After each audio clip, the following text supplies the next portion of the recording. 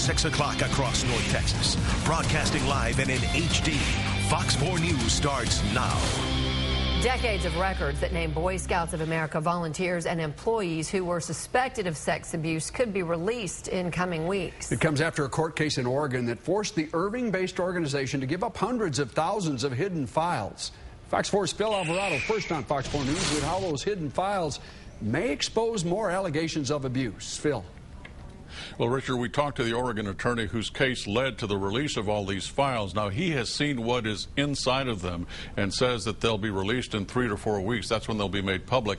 And it could reveal to a lot of families if they also were victims, or at least if their scouts were ever exposed or made contact with any of the people mentioned in these files. The files from the Irving-based Boy Scouts of America were released during a sexual abuse case against the scouting organization in Oregon. The Boy Scouts lost the case, and the victim was awarded $20 million, $18 million in punitive damages. The Oregon attorney who tried the case says the firestorm is over the files the Boy Scouts had to give up. Today, he spoke to us by phone. Confidential or secret files that the Boy Scouts kept from 1925 up until today, actually. That contain the names of scout leaders who have been banned from scouting. Clark says the Boy Scouts kept a perversion file, and 95% of those cases were related to sexual abuse. In a written statement, the Boy Scouts say, "We regret there have been times when, despite the BSA's best efforts to protect children, scouts were abused, and for that we are very sorry and extend our deepest sympathies to victims." When the files are made public in 3 to 4 weeks, it could reveal to many families if they've been a victim. The Boy Scouts may be forced to give up even more files in another abuse case that's going through the courts in San Antonio. It does tend to show you that the dominoes are starting to fall around the country as more and more judges are starting to say that these files are relevant evidence, and they go to show what the Boy Scouts knew about child abuse in their organization.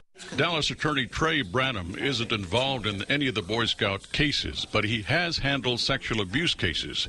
But based on what Clark and others have found in the files, we've got a situation where, at least apparently, lots of the upper management of Boy Scouts knew this was going on, and at a bare minimum not reporting it, and some of the files certainly seem to indicate that there was an active cover-up in some instances going on. In their statement, the Boy Scouts add that we have always cooperated fully with law enforcement and now require our members to report even suspicion of abuse directly to law enforcement.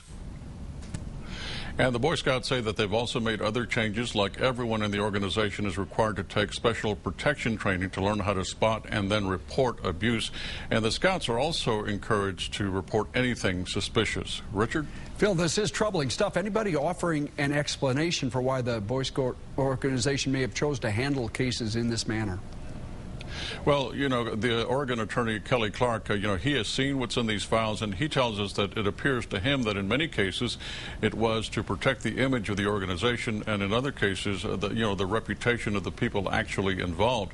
Now, even Clark says that the Boy Scouts are doing a better job today, but he says if you're going to have, new stringent policies, then they have to be enforced everywhere all the time. Thank you, Phil.